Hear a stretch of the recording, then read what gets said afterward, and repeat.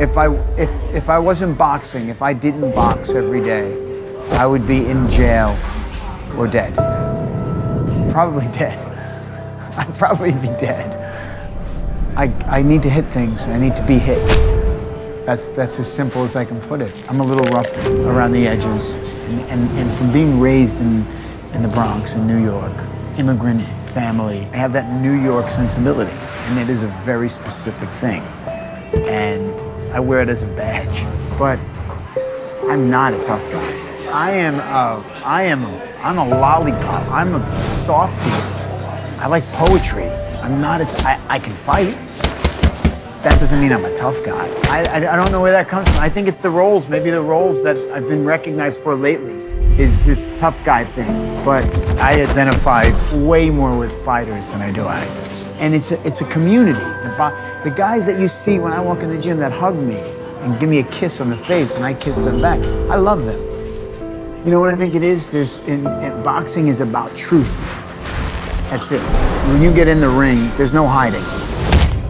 Actors can hide, you know, behind personas, behind publicity, behind movies, they can hide. If you want to be a real actor, if you want to be an actor that affects people, you've got to, it's a craft. You've got to learn it. It's like boxing. You just don't become a fighter. You got to spar, you got to train over and over and over to be a fighter. I'm a better actor because I box. No doubt about it. There's no doubt about it.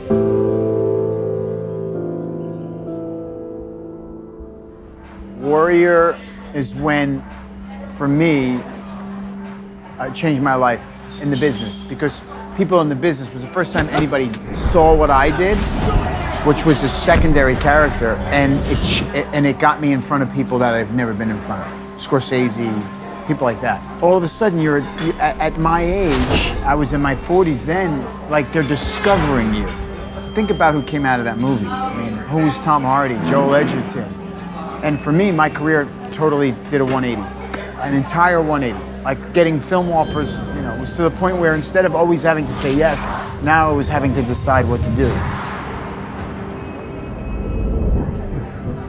20 years of kind of doing a pilot and getting it picked up and it going 7 episodes and doing a little movie here or there.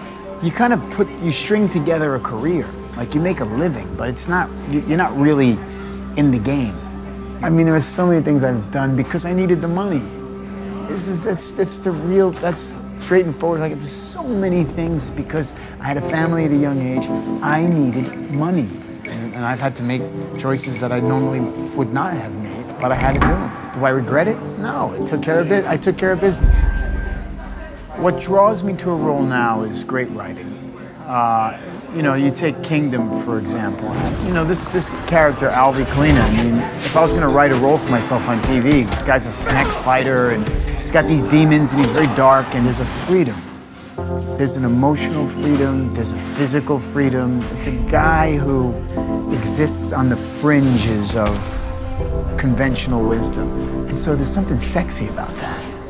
The movies that have made a difference, The Grey, and Warrior, and Disconnect, and Captain America, and End of Watch, Alvy Kalina, and Kingdom. It's all me.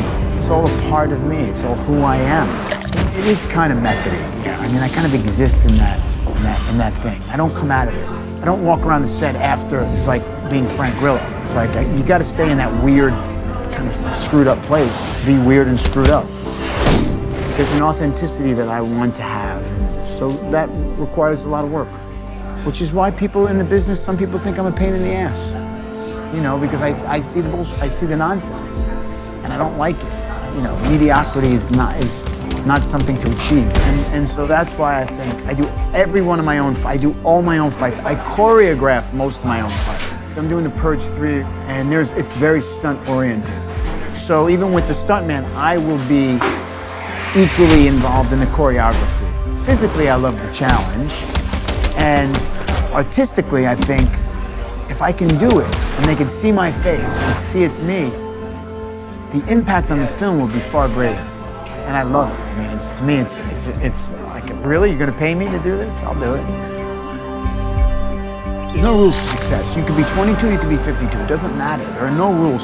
You know, but you have to be ready when you come off the bench and someone gives you the ball. You have to be ready to run. My mother and father used to say to me all the time, "What do you do this fighting? Why do you do this working out? You're so crazy about working out." I'm like, I don't know. Someday it's going to come in handy. Now, I get offered all kinds of action movies. Yeah, I'm 192.